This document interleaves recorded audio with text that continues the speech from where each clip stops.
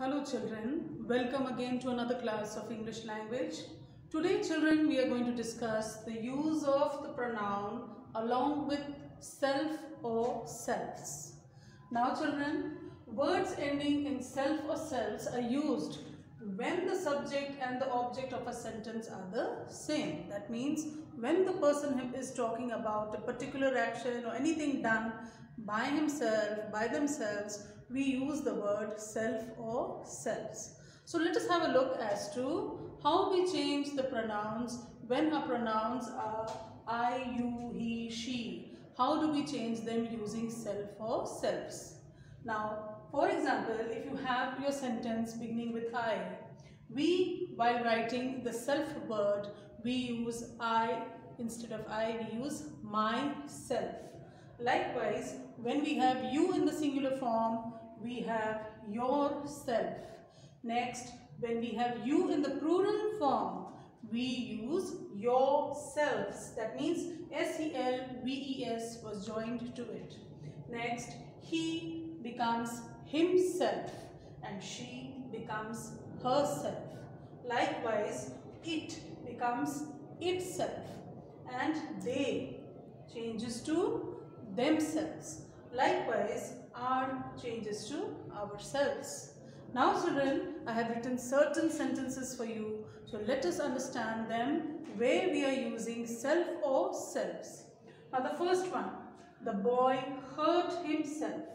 So when we know we are talking about a subject that is also in the singular form, we need to write him. But since it is in the singular form, we write self, S-E-L-F. So who did the boy hurt? He hurt himself. So we find the word or the pronoun, the reflexive pronoun after the verb. Likewise, I did my work by myself.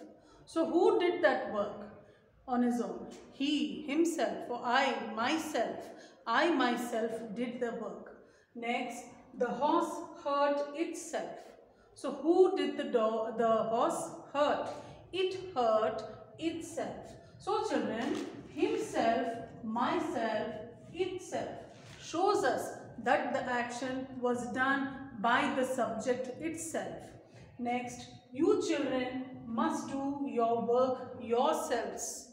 So here, you children, this is the plural form. So instead of writing you or yourself, we change it and write yourselves. Likewise, they themselves did their work. Now if you have a look children, I have added themselves right after the subject.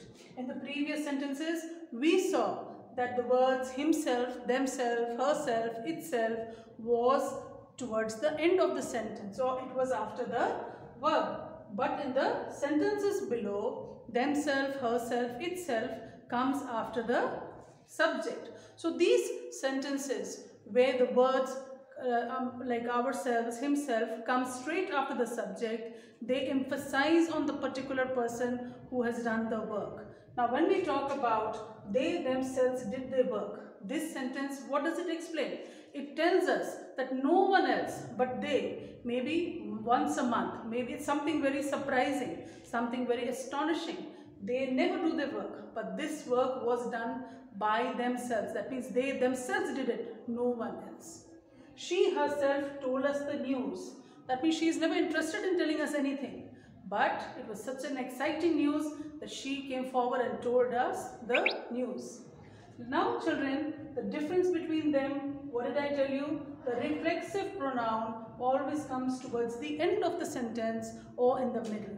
But the emphasizing pronoun comes straight after the subject. So I hope children, you have understood where we are going to bring changes and how we are going to use self or selves with the pronouns that we know about. Thank you.